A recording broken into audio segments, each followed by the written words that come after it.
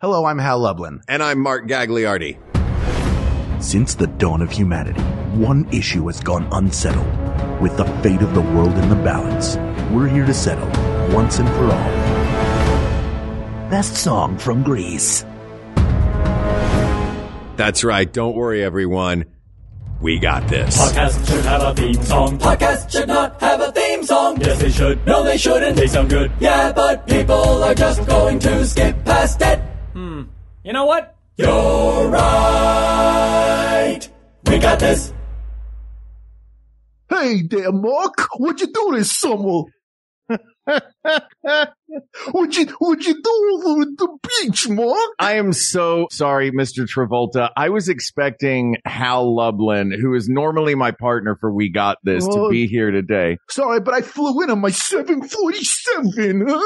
Oh, that's right. I forgot you're a pilot now. Congratulations. Well, it makes sense because you flew off in that car at the end of Grease. That was what started my love of aviation.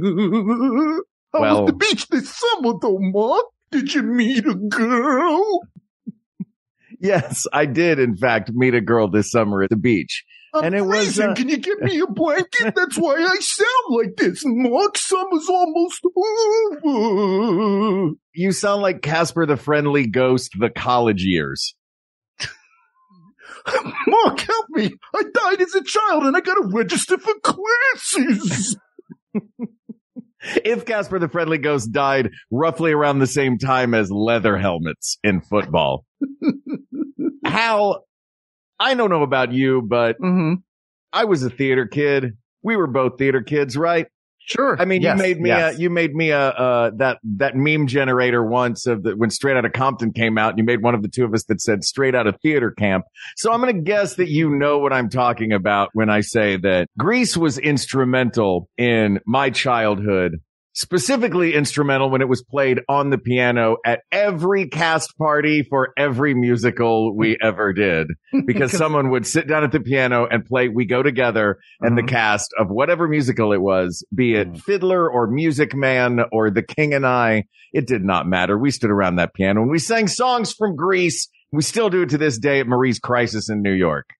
Yeah, there's nothing like a bunch of children dressed as turn of the 20th century Russian Jews singing songs from a musical about teenagers in the 1950s. Yeah.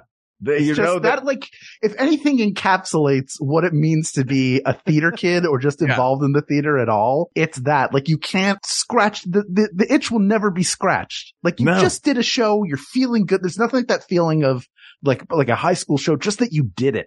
Was the accomplishment, right? Like, you're so excited. You spent 12 weeks rehearsing this thing that you did 3 times. And then, exactly. You did it for one weekend after working for 12 weeks on that show. We got 2 weekend runs at Abington Friends. So it was just by demand. I went to Farragut Nemesis, and none of the stars could get along long enough to do 2 weekends. Isn't Farragut Nemesis the name of a starship in? Yes, it Wrath is. of Khan? Exactly. You've never seen Grease until you've seen it in the original Klingon. Ramalama kadinga-da-dinga-dong. Weirdly, Ramalama kadinga-da-dinga-dong is the only thing that translates. Universal language. Right. This topic was actually suggested 2 years ago by Sean Casey, and it is sadly relevant now because we just lost Olivia Newton-John. We did. Who somehow, she was always Olivia, like, no matter what stage of her life she was in, she always looked like Sandy. She always looked like her character from Xanadu, whose name is escaping me. She was always Olivia Newton-John. She was like always herself. Yeah. She was this like figure apart from everything, amazingly talented. And what is she better known for than Grease? It's like, it was like the number one thing that she did in a career full of wonderful things. Not like the only thing, but it is the thing that she'll be associated with for the rest of time. Yes. But she also, outside of Grease, I don't want to, sell short her career outside of this. By the time Grease was released, she already had a greatest hits album out. So she was already a well-established star by the time Grease came out, which, by the way, if we're talking about timing, Hal, Grease coming out in theater form in 72 and film form in 78, sorry. Yes. would be the equivalent of someone now. Like, it feels like such a period piece because we were doing it in the 90s. It was a play from the 70s about the 50s. So it felt like such a time warp of a show. That would be the equivalent of doing a show now that took place in roughly 2002. Hey, did anybody text you on your sidekick this summer? It is like, I mean, the 70s we're always on a wave of nostalgia. Yeah. And it generally is on a 20-year lag. So the 70s was the time of the 50s. So you had Happy Days, you had Grease. Then in the 80s, we got back into the 60s. So the Monkees come again. Sure. We had a dress like a hippie dance party in like the 7th grade. Mm-hmm. Yeah. Even like into the late 80s, early 90s, which was like the Doors period. The Doors became popular again. And then Oliver Stone makes the Doors movie in 92. So Grease is and 92 is popular now with everybody wearing the white tube socks. And also, I would be weird not to talk about, even though American Graffiti takes place in 1962, it also feels like a love letter to the car culture of the late 50s and early 60s in Modesto, where George Lucas is from. But like Grease is maybe the biggest piece of 50s nostalgia that lives on to this day because it's a show that kids do in high school. Nobody's doing Happy Days the play. Maybe they should. They have done Happy Days the musical. It got a really good national tour. Yeah. It was a big deal. But this feels like, the original nostalgia piece. This is the original version of every town that has a 50s diner that has that swinging legs Elvis clock and the little tiny jukeboxes on every table. I mean, it's that quintessential 1950s. It's the reason that as kids in Kids Unlimited in Knoxville, Tennessee, the boys were slicking their hair back and putting fake cigarette packs in our t-shirt sleeves. And the girls were wearing poodle skirts as we did our medley. I've never done the actual show Grease, but I have done a medley from Grease multiple times in my life. It's an infinitely medleyable show. I feel like outside of doing Oliver in 7th grade and in 6th grade, the musical was Little Shop, which I did not do. I was not auditioning. I was too shy to audition at that point. We never did a lot of the choices for shows that we did were like as far removed from Grease as possible. Like my senior year, we did the Apple Tree, which not a lot of people, you have to like really know Broadway to know the Apple Tree. So Grease was always like, not that I turned my nose up at popular musicals. I just wasn't as versed in them. I knew Summer Nights. Like I knew of it. I knew it. I was familiar enough with it. But it, like for you, I told you this over text and I'll say it now. So it's recorded for all history that it's like the perfect show for you. Like you'd be a great Danny Zuko. You'd be a great Kaneki. Like those are two great roles. You'd be a great, teen angel. You'd be a great teen angel. You would, there's a lot, like it's one of those shows that has all these iconic standout roles. I remember there was a time when I was a teenager in my early 20s. I thought these are the roles I want to play. I want to play either Kaneki or Danny, or Burger and Hare.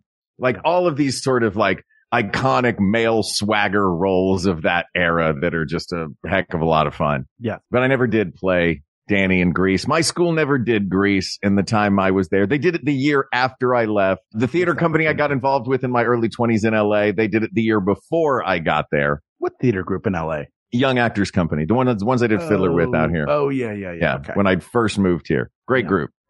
But yeah, this is one of those. And this show is it's funny. We're going to talk specifically, I think, about the movie soundtrack because this is in honor of Olivia Newton-John, who was not in the original play. But there are, like, the play is a little tougher. The play is a little darker. It's a little grittier. The movie paints this beautiful, idyllic version of the 1950s. The play does as well, but it also gets pretty raunchy. You know, there are moments in it, Mooning being one. You know, there are songs in it that everybody bears their ass at the end of the song. Of course, it's Mooning. That's what the song is. You've got the lyrics to Grease Lightning. She wasn't always a dragon wagon. That version of Grease is the more down and dirty pre-movie version. But what we're going to talk about is the polished 1978. The album released in April, the movie released in June. Yeah, PG. And we're going to talk about these specifically because there are a lot of great songs that were written for this movie. So when we talk about the best song from Grease, I don't think that song is going to be all choked up from the original musical. It's going to be something from this soundtrack. And I'm going to go ahead and argue, if we want to just jump right in, I'm going to go ahead and argue that it's going to be something off of the first side of this double LP. Oh, okay. Because All they right. front loaded. Did you know this? They front loaded the album. The song, You're the One That I Want, happens at the end of the movie, as we know. Okay. But if you look at the 24 tracks that are on this album, the first side, so, record number 1, side A, is the opening song, Grease, sung by Frankie Valli, created for the movie. Then you've got Grease, the opening number for the show, not in the original. Frankie Valli, big star, sings it. Then Summer Nights, Hopelessly Devoted to You, You're the One That I Want, and Sandy. They just front load all of the Olivia and John, and then the rest of the album plays out mostly in chronological order from the movie. Yeah, it's a lot of, side 2, you have Beauty School Dropout, you have Look at Me, I'm Sandra Dee, and you have Grease Lightning, which are probably the 3 biggest. If you were going to cram 3 more on the side A, those would be the ones you would put there. Well, and we go together. Yes. And a lot of the tracks on it, the reason why it's a double album is it's got a lot of music from the 50s performed, by and large by Sha Na Na. So Sha Na Na, there's basically 3 different parts to this album that we're looking at today. And I would argue that we might be able to just eliminate 2 of them. But the first one is the songs that are sung by the main characters, Danny, Sandy, Rizzo, Teen Angel, and that crew. Then you've got the songs that were background music in the show, which is the songs that's on the jukeboxes. And that's mostly Louis St. Louis or Louis St. Louis. I don't know how you pronounce it. And Cindy Bolins, who the 2 of them did all of the jukebox songs, many of which were songs that were originally sung by characters in the movie or in the play. The character Roger in the musical sings, Kenickie was the original one that sang Grease Lightning. But these songs from the movie, Frenchie had Freddie My Love. I think it was Frenchie. One of the other women had Freddie My Love. So these songs become jukebox songs. Then you have Sha Na Na, which was the live band that played the dance. And in the Sha Na Na section, that's where you've got Blue Moon, Rock and Roll Is Here to Stay, Those Magic Changes, Hound Dog, Born to Hand Jive, and Tears on My Pillow. Right. So those are the 3 sections. You have the jukebox, the big dance, and then this Broadway musical songs. I think you're probably going to agree with me that the winner of this episode is probably going to be a song sung by one of the main characters in the show. Yes. I think there are not that many contenders. Okay, so Sha Na Na's gone. Sha Na Na's gone, but I would like to give a shout out to Sha Na Na did a bunch of great cover songs, and they did Those Magic Changes from the original show, but their version of Born to Hand Jive, that huge production number in the gym, the Now Can You Hand Jive, baby, when that kicks in toward the end, it's got that great build up. It's got a great dance break in the middle.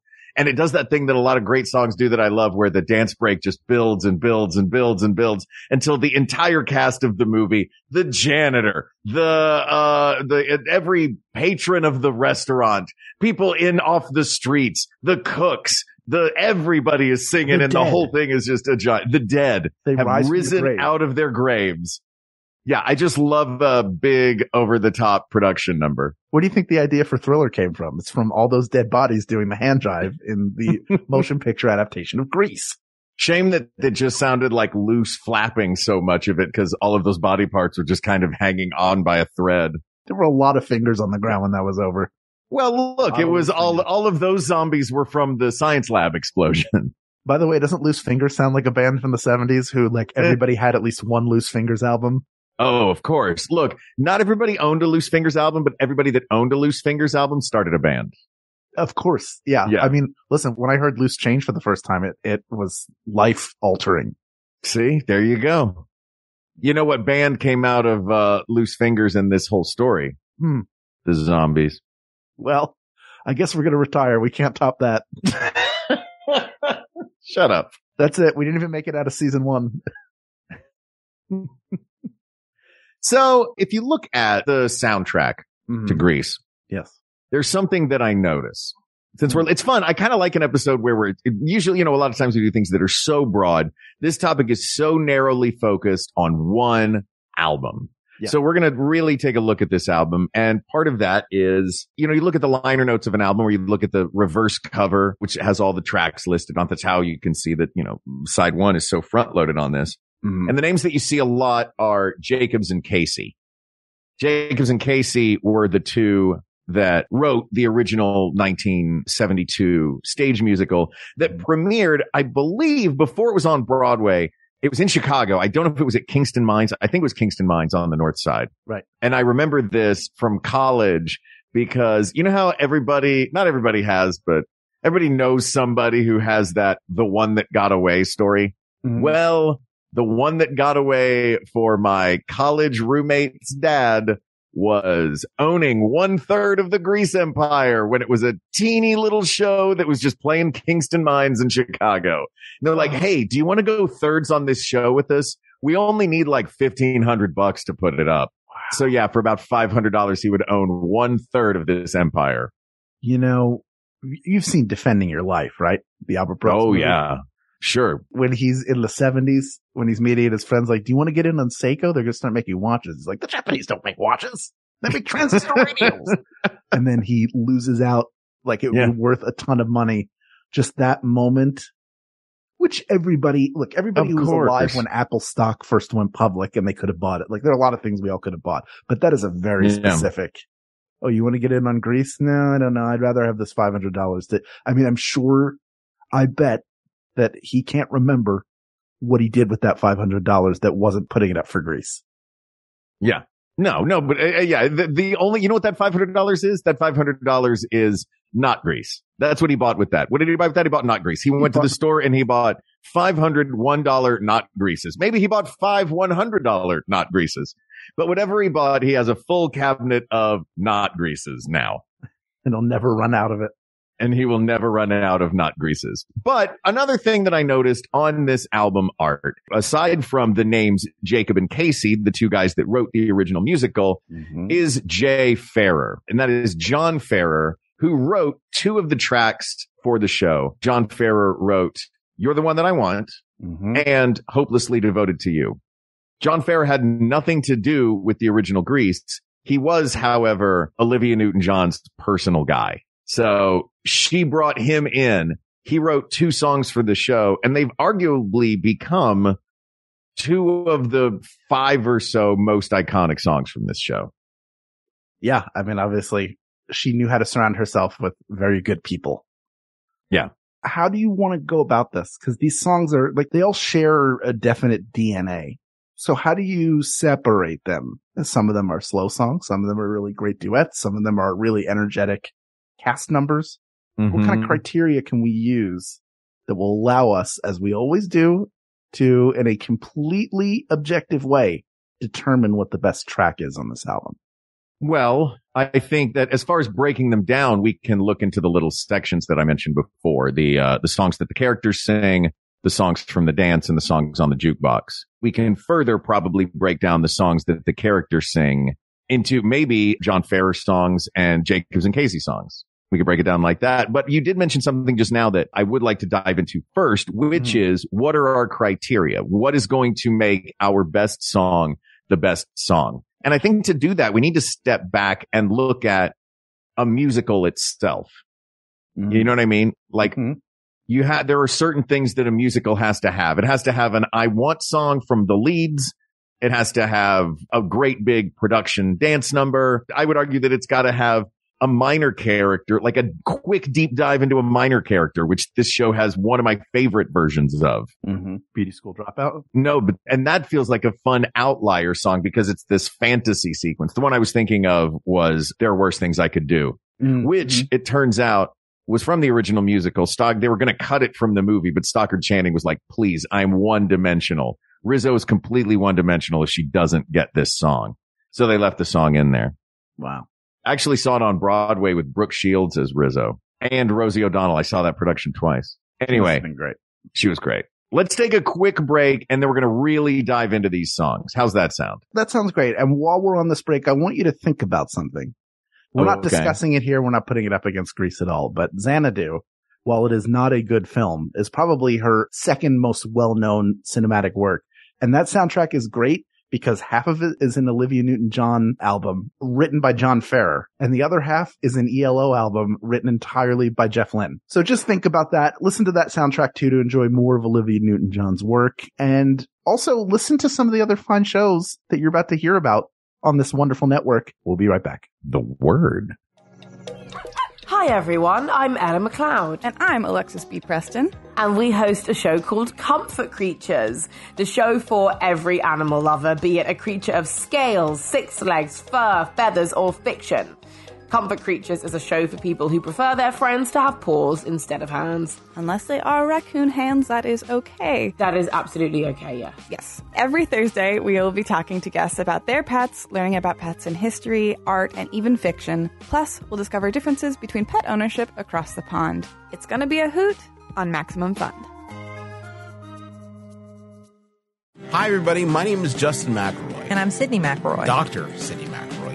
That is true. It's important in this context because we host a medical history podcast called Sawbones. Oh, I thought we should have worked on that. Sawbones. Sawbones isn't afraid to ask the hard-hitting questions. Like, are vaccines as safe and reliable as they want us to believe? Yes. Do I have to get a flu shot?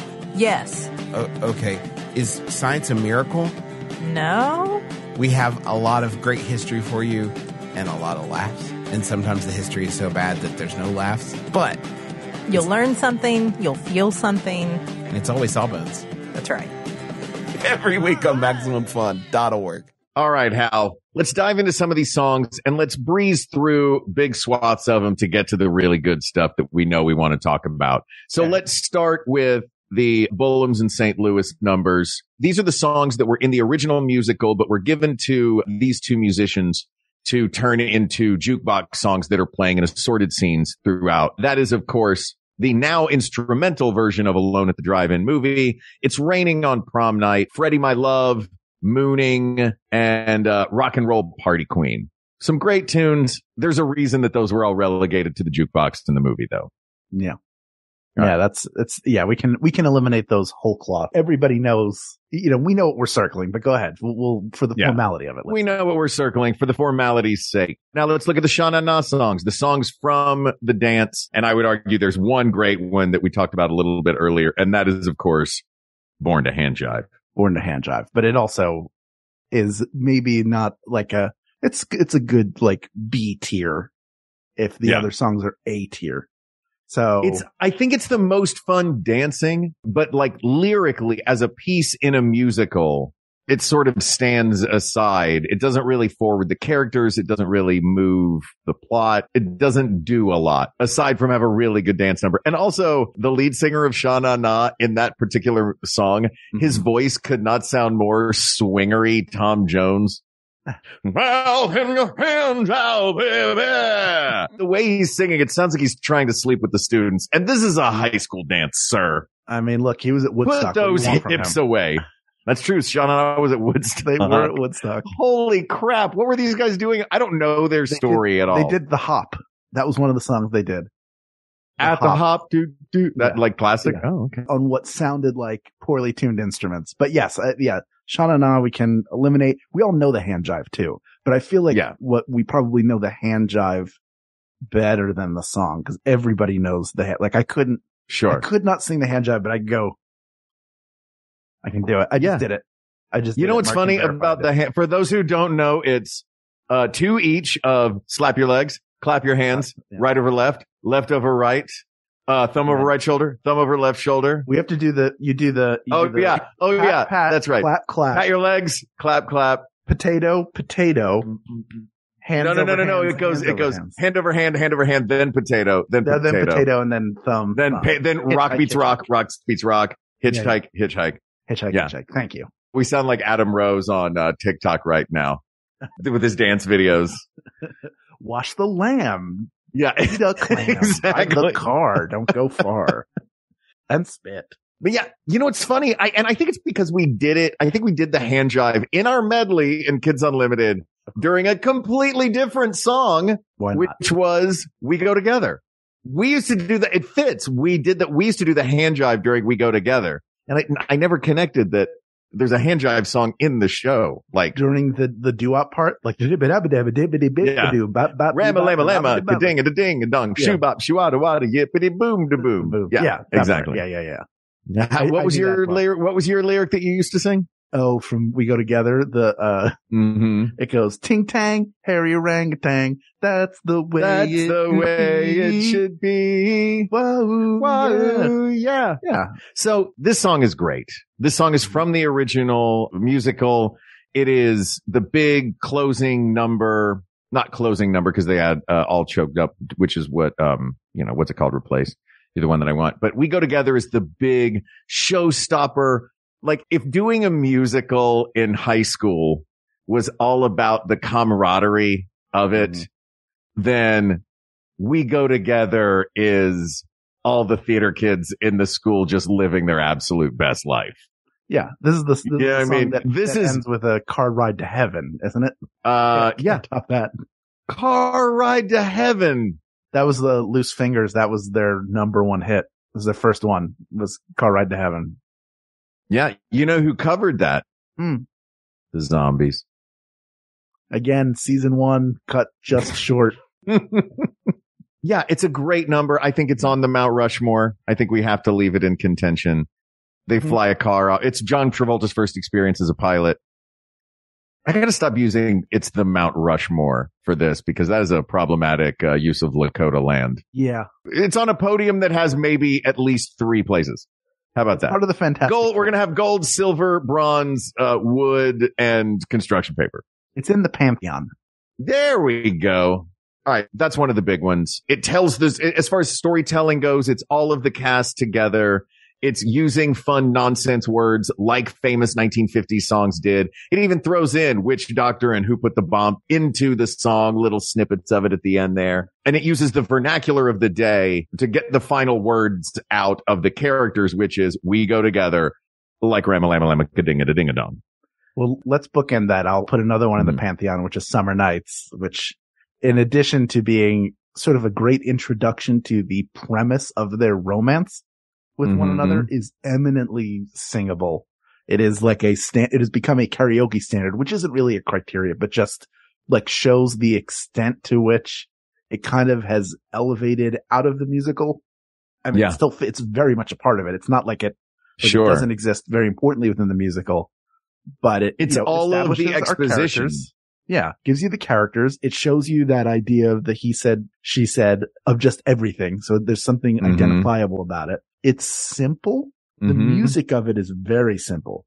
The singing of it is really what elevates it. And that's at the end specifically. Like yeah. But a lot of it is, the driving piece of music in it is that do, do, do, do, do. Everything else dresses that out. The drums, the guitar, any other music piece is dressing up around the bass, which is simple and allows the singers to sort of, I think the vocalists are kind of driving, they're putting all the flowers out. Like they're making it real pretty and memorable. And all of them are doing that. It's not just Danny and Sandy. It's everybody gets a moment in that. Even, Sonny gets his, can she get me a friend? And Rizzo has her because it sounds like a drag. Like every character that they want to introduce in this song is introduced perfectly. They introduce the way the boys think, the way the girls think. They split off into these duets. They come together beautifully. Even the different parts that the backup singers sing when they come together and their music meshes together. Yeah. It is. Yeah. And this is the song when we went in. This to me was the song I think this is the one to beat. I think this is a nearly perfect musical theater song. It sets everything up.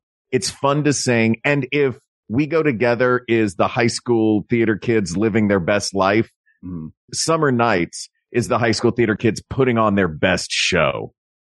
You know what I mean? Yeah. It's a great song. It's really, really well performed, especially since we're taking it from the movie. You have to go from the movie performances. And that bit of harmonizing at the end that Olivia Newton-John and John Travolta do, where he's actually above her in pitch, it's perfect. Is really, really great. And hearing them do it at one of the anniversary interviews and how happy he seemed to be doing harmonizing like that with her. Yeah. Just having that moment. He's so proud of it. And she's always just, it was effervescent and seemed so happy and just thrilled to be there. Her voice makes everything sound so easy. Just the lightness. Yes. She never sounds like, even when she's belting notes at the end with her reprise of Look at Me, I'm Sandra Dee, which she only does a little bit in the show, but even then there's still that lightness to it.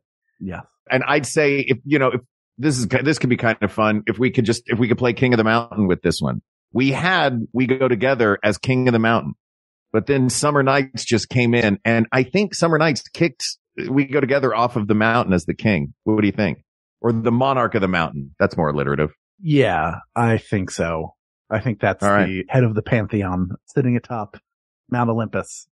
Sitting atop Mount Olympus in the big seat right now is Summer Nights. Who is going to challenge for the mantle of the greatest song? I would argue that there's some other great songs in the show. Look at Me, I'm Sandra Dee. I was about to do a bit. What? After you said that, I was going to go, I would challenge, sir. Oh my goodness. Please step right up here. You asked what my name is, like you're the emperor, remember? And I'm like stepping up. Oh, yes. And what is your name? This is how we do all our improvising. This is how we improvise all our bits. Hal just gives me my next line. Clearly he is referencing something that I have no idea what he's referencing. I thought it was Black Panther, but you did not do a Wakandan accent. No, that's not happening. I did do like a child. It was like when I would play with my Star Wars figures and my parents would want to be involved. I'd be like, oh, this is great because I'm an only child. And then they would come in and they would do it wrong. They didn't know the voices and they would put them in the wrong place. I'd be like, no, that's not how you do it. You do it this way. That's not where it goes. So here, we'll do it. You guys, people of the world, you should see some of our improv shows. He physically just moves me where he wants me on stage. I know. And then you improvise circles around me. And then he keeps putting me back in that spot. Yeah. No, you sit here. Wait, I'll pull a chair. All right, ready? So you'd be like, remember, you're like, who will. And who is challenging? I mean, be excited about it though. Oh, who is challenging this song for supremacy? I do, sir. And what is your name? You're the one that I want. I beg your pardon. You are the one I want. Ooh, ooh, ooh. Honey, is that you? I think this is almost a better bookend for Summer Nights. Like Summer Nights feels like the opposite of We Go Together, but really the opposite of it is You're the One That I Want, where they've switched the roles that they had in Summer Nights, and also has great harmonizing in it. And it's fun to see them do it in the different fair rides. Here, I love that number when they walk through the fun house and they're in the spinny circle room and there's that one long shot. It's just beautiful. The scene is beautiful. Mm-hmm. I disagree about the song though. And I think it's because of the writers. I think that Casey and Jacobs, having written both Summer Nights and We Go Together, those songs fit together a little better lyrically. Would you say? And I realize that they flip that. Yes, their stories have flipped, and it's the same problem. I'll jump right into with Hopelessly Devoted to You. It's the same problem that I have, which is they're both. Hopelessly Devoted to You is a beautiful song. They nail that 50s style. You're the One That I Want is a great song, but I think lyrically, Hopelessly Devoted to You is a little more within the story. You're the One That I Want doesn't really tell me all that much, except the verses just expand on you being the one that I want. I've got chills. They're multiplying. I'm losing control because the power you're supplying is electrifying. I also like you. Here's the chorus. Here's another verse about me liking you. Hey, you better like me a lot. Do you like me? Wow. You know what I mean? Yeah. Did you know, by the way, that song, Hopelessly Devoted to You, which had a resurgence on TikTok with that weird, like, somebody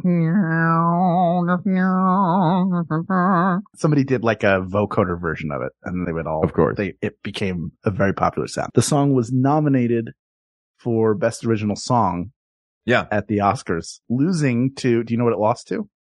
Last dance tonight. No, look, I don't disagree that I think I think You're the One That I Want is a really fun song. I don't think it's a great song. Okay. But Hopelessly Devoted to You is a great song, though with the Oscars, they have, whatever the new song is the only one that's eligible. None of these other songs would have been eligible for an Oscar because they were already in the musical. Mm-hmm. But yeah, what do you think of Hopelessly Devoted to You? I think it's a really well written song. I think her performance of it is so good. Like you said, she makes it seem easy, but at the same time, you listen to that and you go like, oh, I can't do that. There aren't a lot of people that can do that. Like, no, the most talented singers in the world can't pull off that particular sound. There's something. Sure. Well, she also has her guy doing it. You know what I mean? Well, there's that, but it's also John Ferrer writing a song specifically for her voice. Sure. And showing it off. And for that reason, but it is a song, I think, that I would imagine were I playing Sandy in Grease, that would be the song I would be most excited to perform because that's a moment to shine. That's the showstopper. It's a great I Want song. And just like the performance of it is unreal. It's hard to beat Summer Nights because Summer Nights is pretty much the whole main teenage cast. Yeah, I guess it's hopelessly, and this is, I think this is the problem I'm having with it. And it's not that I'm just not liking John Ferrer's songs that he put into this. That seems like it. I do. I love you. I mean, I've loved this album and I've listened to it a million times my entire life. But you skip all the John Ferrer. I skip all the John Ferrer songs. No, it feels like if you are a show in a musical, you've got to do something, right? And I think that Summer Nights, put very simply, Summer Nights accomplishes more than Hopelessly Devoted to You does, and You're the One That I Want does. It's not that those songs are bad. It's that Summer Nights is pretty perfect. Wouldn't you say it sets up everything? Wouldn't you say it's almost the only song in this group that really like contributes majorly to the plot, as opposed to everything else is just sort of describing what's already going on? Because Summer Nights is the one that tells the story that really like kicks the whole thing off. Like, here's what happened. Now I'm going to take it back. We each have our own version of the story. You can see not only that they love one another, but that there are massive differences between them, that they both saw their encounter differently. And that, at least for Danny, his need to save face and look cool in front of his buddies is getting in the way of him being able to properly be in the relationship. Because like every high schooler, he's concerned with how everything looks and how cool he is. When he walks off at the end of the song to have that moment, you know, they're together and he's like, we made out under the dock. And then not half a verse later, it's wonder what she's doing now, real pensively off on the side. It gets across so much. And I think there is hardly a theater person in this country who, if they hear dum, da-dum, da-dum, da-da-da-da-da, played on a piano, will not run to pick a side. Because you know sides are forming if there are other theater people in that room with you. Sides are forming. People are bending over and snapping. You pick which side you want to be on for this number, and you do your do-do-do's. Do you get to do your do-do-do's? Don't forget to do your do-do-do's. Look, man, did you listen for your homework assignment today, class? We're doing do-do-do's. Okay. I just want to give shout out to, before we wrap things up, because it sounds like we've got potentially our winner. I don't know if anybody can kick this off. Look at Me, I'm Sandra Dee. Stockard Channing crushes that song. Love it. And Olivia Newton-John crushes the reprise at the end, brings it back around, gives Sandy her I know what I have to do moment. And it's beautiful. Found this out today on do you know what day it was when they recorded that song, which includes the lyric, Elvis, Elvis, let me be. Keep that pelvis far from me. I assume it's the day that he passed away. August 16th, 1977, 45 years ago, a couple of days ago. Wow. Yeah. Wild, right? Yeah. That is anyway. Insane. Look, there is a perfect song from this show. There is. I want to give a brief shout out to Grease Lightning, which I love the energy of. And I feel like we also all know the, whoa, Grease Lightning. Oh, the dance number is great. I didn't mean to not mention that, but I was thinking so much about Olivia. And it also has the clap. Isn't it also the one with the? Yeah. Oh, no. That's in, wait, is that in Grease Lightning or is that? Oh, yeah, it is.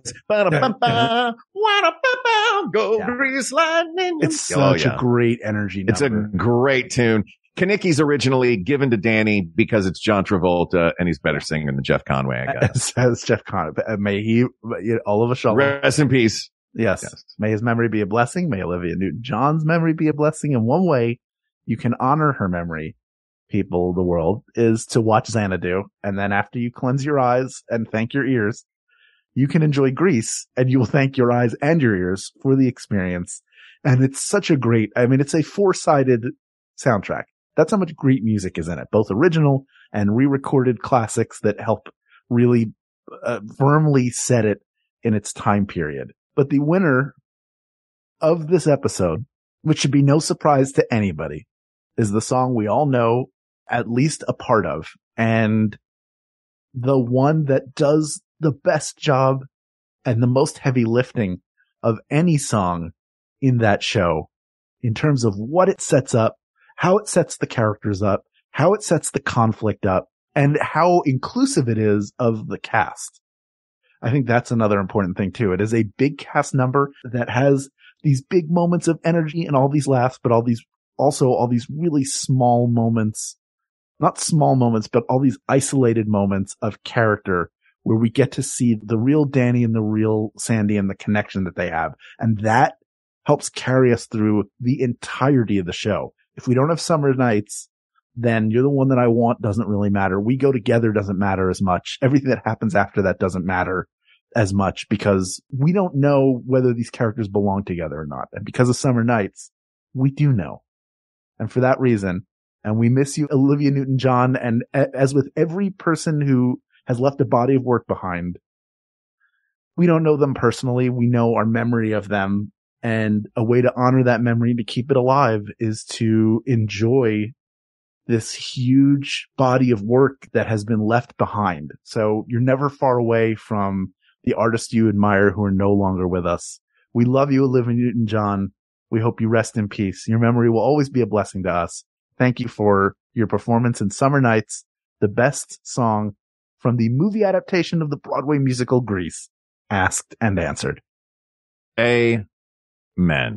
This topic is closed, but there are many more topics to discuss. So please reach out to us on Twitter at We Got This Tweets, or you can email us at wegotThisPodcast@gmail.com, or why don't you go to our Facebook group, share your Olivia Newton-John and Grease memories. Were you in a production? What songs did you enjoy singing? What songs do you enjoy from the soundtrack that you want to discuss more? That's the place to do it. Facebook.com/group/WeGotThisPodcast.